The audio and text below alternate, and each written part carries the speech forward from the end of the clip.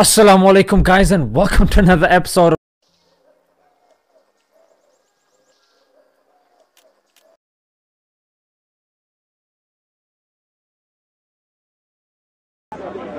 Tell me the attributes of Baphomet. Tell me something about him. Attributes as in powers or looks? Looks, powers, tell me about him. Okay. So he's depicted as a goat with a human body, he's got tits and a penis. Okay? Okay. So he is the image of duality. And his attributes, he has the exact same attributes as God. Can you tell me how he can be God that has two boobs and a penis and his head is a goat?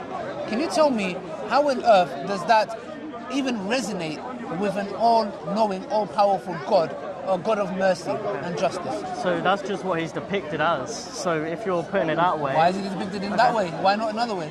Okay. He's depicted as the image of duality. So duality, coming from a man and a woman, okay. And then a goat, so animal, woman, man, all three in one. Okay, but how can I relate that and say that is God worthy of worship? I don't believe God is an entity. No, not at all. Then what then? Huh? What is that ultimate? What is that? You ready? Everything! Everything! Okay. What does that mean? Literally what I said. Everything is God. Wait a minute. Say that one more time. So if two people are fighting, would you say it's God fighting God? I wouldn't use that term, no. No, but it is technically God versus God, isn't it? No, not technically. Remember, it's not that is God. It's just a label. I don't put too much emphasis. Okay, then is it the God label versus the God label? You could use that label if you wanted to, yes. Astaghfirullah. Go on, Bismillah ar-Rahman ar-Rahim. Bismillah ar-Rahman ar-Rahim. No, Alhamdulillah Rabbil Alameen. Alhamdulillah Rahim. Bismillah Can you? Yeah, Bismillah ar-Rahman ar-Rahim. Alhamdulillah Rabbil Alameen. Ar-Rahman ar-Rahim. Maliki yawmiddin. Iyyaka na'budu wa iyyaka nasta'in. Ihdina as-siratal mustaqim. Siratal ladzina an'amta alayhim. Ghayril maghdubi alayhim waladdallin. Amin. Sadaqallah. Amin. Alhamdulillah. MashaAllah. You see, it's like riding a bicycle, isn't it? Like you have learned it once, you just, then it's not difficult to forget. His God, which is small God, which is not even a spirit,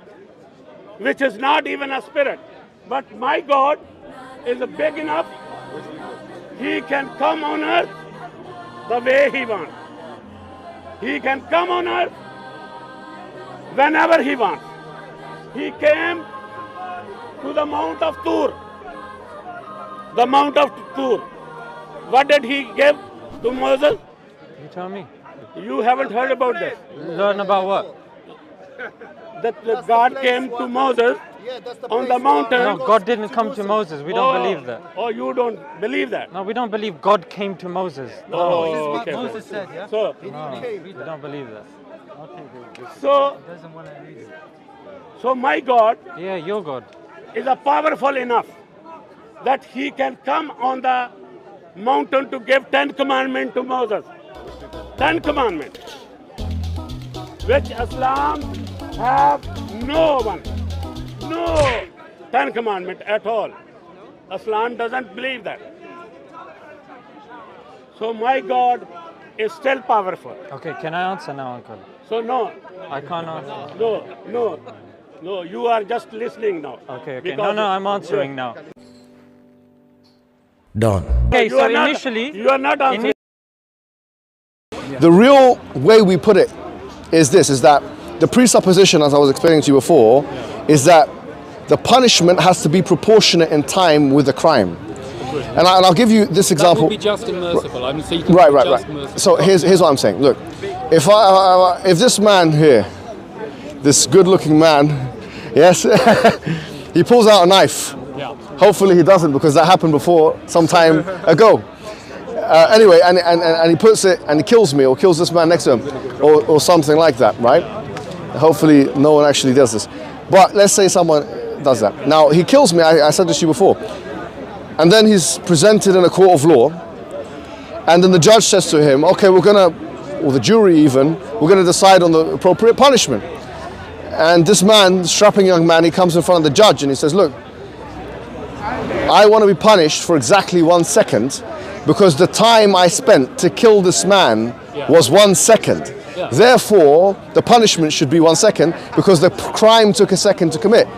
Now, someone will say, well, actually, that makes no sense because actually, the crime, the gravity of the crime, despite it being a second, was enormous. The enormity of the gravity of the crime was huge. Therefore, this kind of reasoning wouldn't even apply. I agree, it would be factual. Okay? Yes, yes. However, when you extend to infinity, infinity is a totally different order of measurement, yeah? Yes. Now, I'm not suggesting that the 1 second crime should have a 1 second punishment. It should be, to an extent, consequentialist and proportional.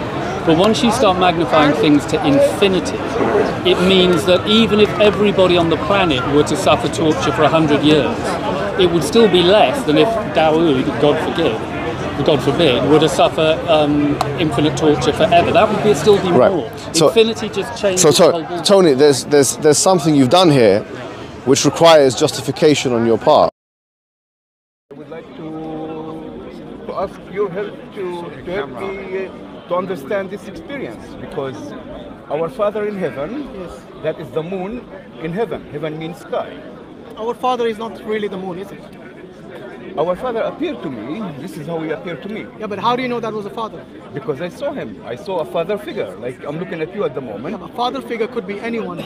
Does it mean that it has to be Almighty God? Well, again, I am sharing with you my experience, and my experience is that the moon transformed into a human face. I totally understand what you're saying. And Abba, but the question I'm asking in heaven, the question you need to answer is this. First and foremost, do you believe God is only one? Yes. Do you believe that God is Almighty? He is the creator. Do you believe he's the creator and he's the Almighty God? I believe that he is our Father and he's the creator. Okay. Yes. Do you believe Almighty God is human?